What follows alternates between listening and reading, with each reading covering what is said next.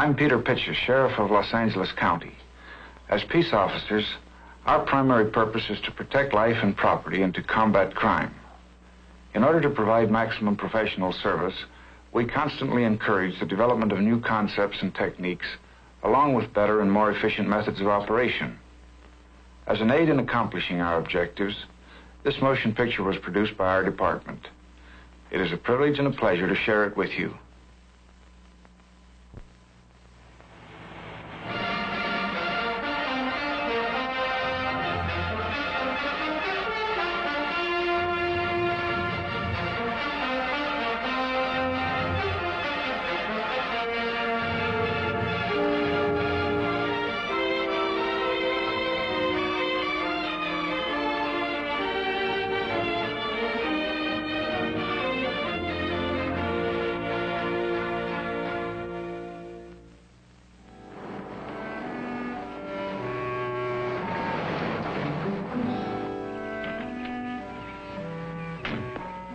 What you are seeing here is a crime being committed. Two large juvenile delinquents have ambushed a doctor and are attacking him. The motive? To steal narcotics. Fortunately for this doctor, an alert police officer happens upon the scene while the crime is being committed.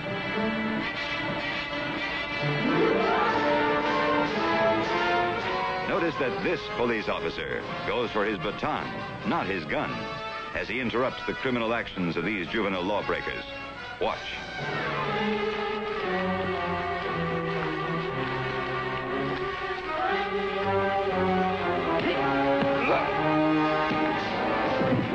The baton, properly used, has enabled this officer to survive an attack, to counterattack, and to disable his opponents temporarily without causing severe or permanent injury.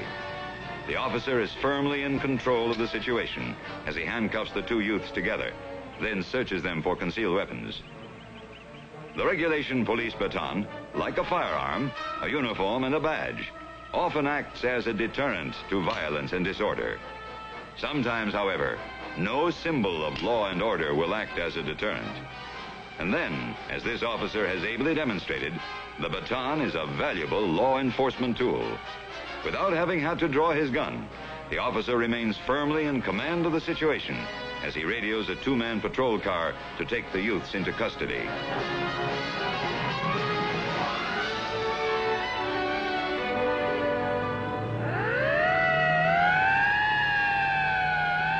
Assistance is on the way, and until it arrives, the officer is firmly in command of the situation. Now that we have seen what a law enforcement officer, properly trained, can do with a baton, let's take a closer look at this important police tool. A baton is made of hard wood, smooth sanded, and stained with natural wood colors. It is cylindrical in shape, 26 inches long, and 1 1/4 inches in diameter. Both ends must be rounded. The weight of the baton must not be less than 12, no more than 18 ounces. A baton may not be weighted or loaded in any manner. The grip of the baton consists of 8 longitudinal grooves, each 5½ inches long, 1/4 inch wide, and 1/8 inch deep. These grooves must be located 1 1/4 inch from the grip end of the baton. A thong hole, 3/16 inch in diameter, must be located 9½ inches from the grip end of the baton. A leather thong is threaded through this hole so as to form a loop 30 inches in circumference. The ends of the thong are threaded through the hole in opposite directions and secured by knots, as shown. To grasp the baton properly, place the thong loop over the thumb with the thong against the back of the hand. Rotate the hand to the thumb-high position so that the baton is suspended by the leather thong. There should be about 1/4 inch clearance between the hand and the end of the baton. If necessary, adjust the thong for proper clearance.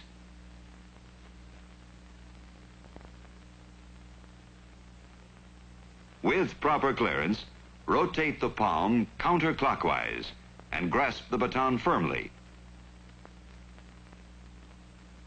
so that the butt end of the baton extends about 1 1/4 inch beyond the edge of the hand. The thumb should be placed parallel to the longitudinal grooves. When held in this manner, the baton will not fly from an officer's hand in combat. Yet the officer may release the baton, if necessary, simply by relaxing his grip and straightening his fingers. If an officer has reason to expect trouble, he should assume the ready position. This is done by standing erect, feet about shoulder width apart, body weight distributed evenly on both feet. The tip end of the baton is placed in the left hand, palm up, and the baton is held firmly with both hands. The arms are now relaxed, allowing the baton to rest against the front of the legs. It is not good practice for an officer to raise and lower the tip end of his baton, or to slap it in the palm of his hand. These motions have no real psychological value. The basic combat position for using the baton is the port arms position. An officer standing at the ready position moves easily into the port arms position by sliding his left foot forward, bending his knees slightly, and raising the baton up in front of his chest, angling the baton from the left shoulder down toward the right hip. The grip end of the baton, in the right hand, is held about at waist level. The right forearm is held parallel to the ground, with the right biceps close to the body. The tip end of the baton is held shoulder high in the left hand, palm up. The left forearm is held at an angle which places the baton 6 to 8 inches out in front of the body. The officer's weight is evenly distributed on both feet. Both his hands grip the baton firmly, with no more than 1 1/4 inches of the baton extending beyond either hand. The port arms position allows ease of movement while engaging an opponent, but makes it difficult for the baton to be wrestled from the officer's grasp. Here we see a move from the ready position into the port arms position, and then up into the high port position, a variation of the port arms.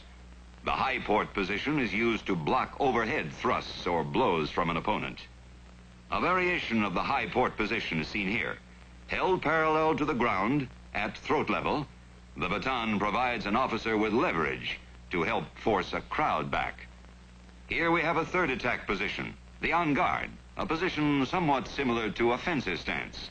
The body is turned toward the left, and the right foot is moved forward about 12 inches, pointing toward the opponent. The left foot is placed perpendicular to the right, and the right knee is bent slightly for good balance. The baton is held in the right hand in the regulation manner. The right biceps held close to the body, and the right forearm parallel to the ground. The baton is held at an angle pointing toward the opponent's throat. There are 3 basic methods of attack with a baton, and of course variations and combinations of these 3.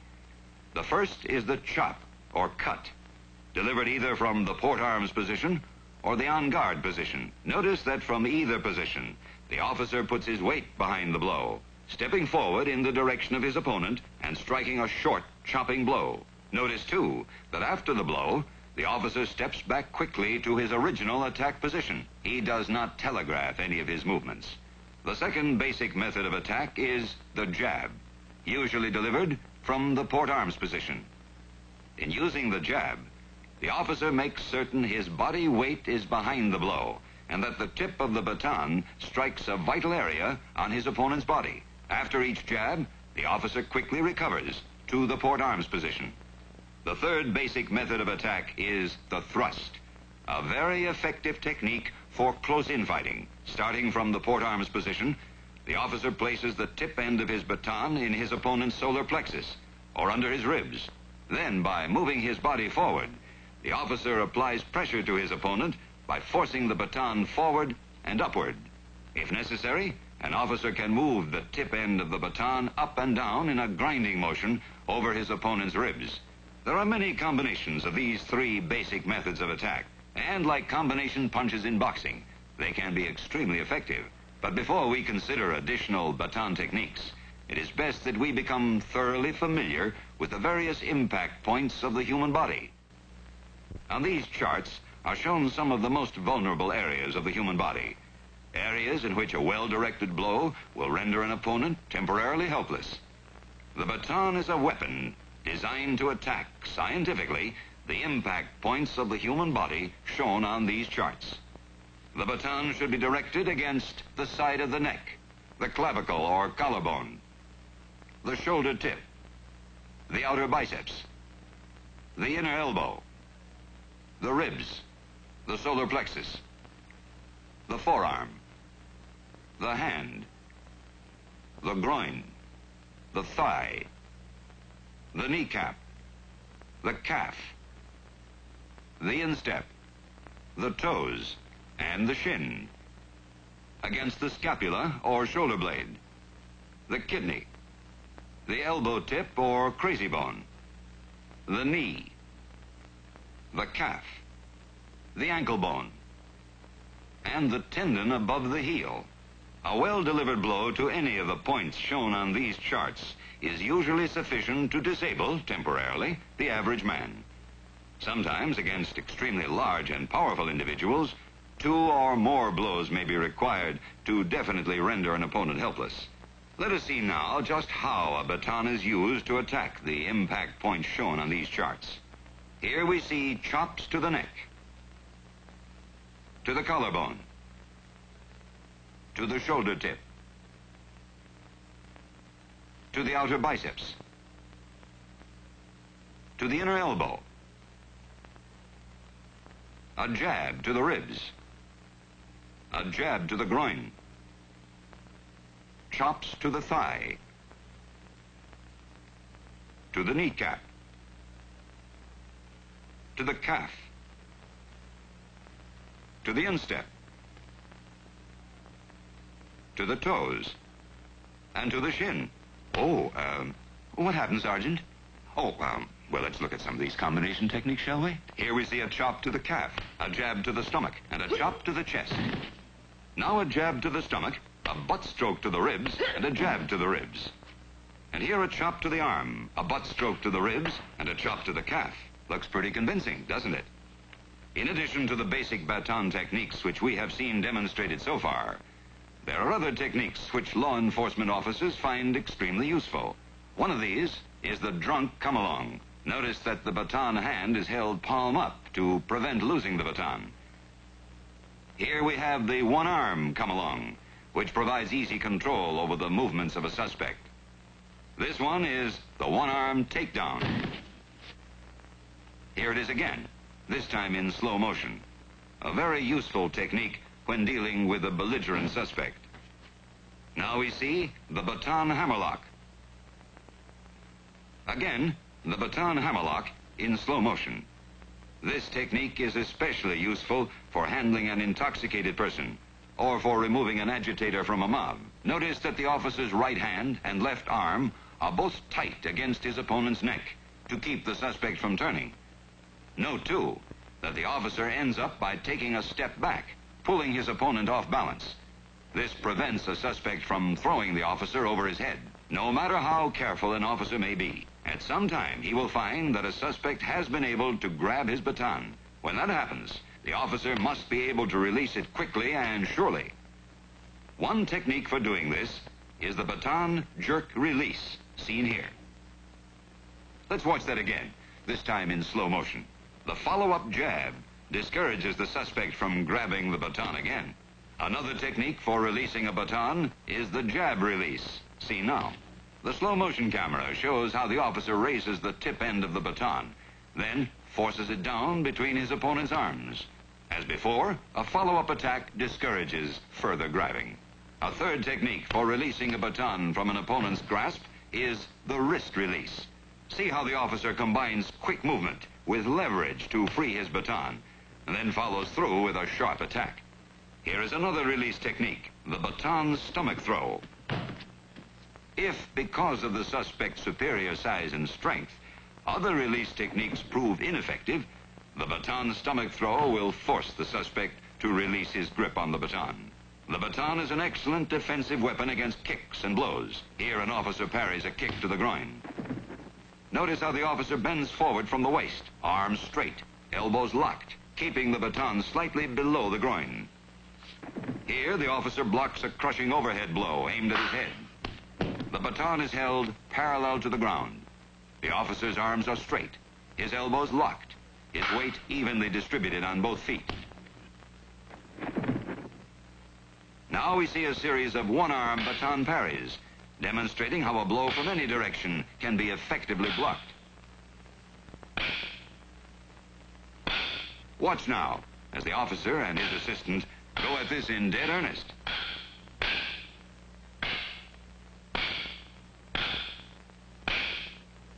A baton against a knife? Easy. Watch this. When parrying an overhead knife attack, the officer blocks the suspect's arm, not the knife.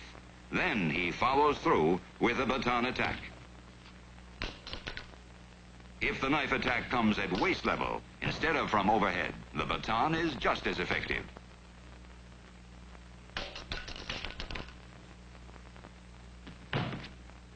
As before, the officer parries the arm of the suspect, then follows through with a baton attack.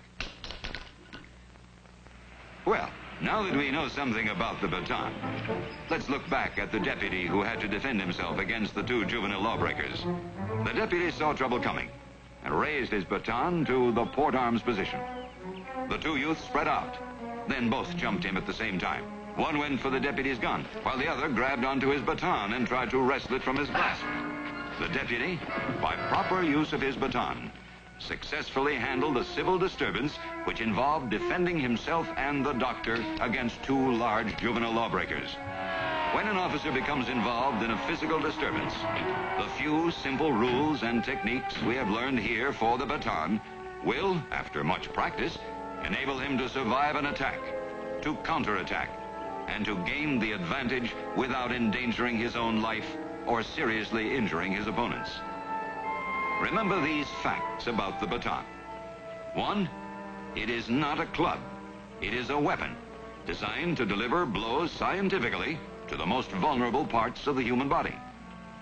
2, proper use of the baton requires knowledge, courage, strength, good footwork, and practice. 3, the baton, when carried in a military manner, is a symbol of law and order. It usually acts as a deterrent to violence.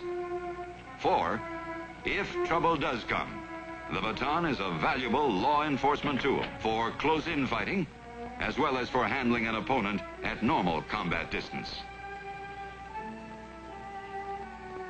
The police officer who knows how to use his baton with propriety can perform his duties with an extra measure of confidence, secure in the knowledge that he has an advantage over every lawbreaker, not only in pressing an attack, but in effective defense and counterattack as well.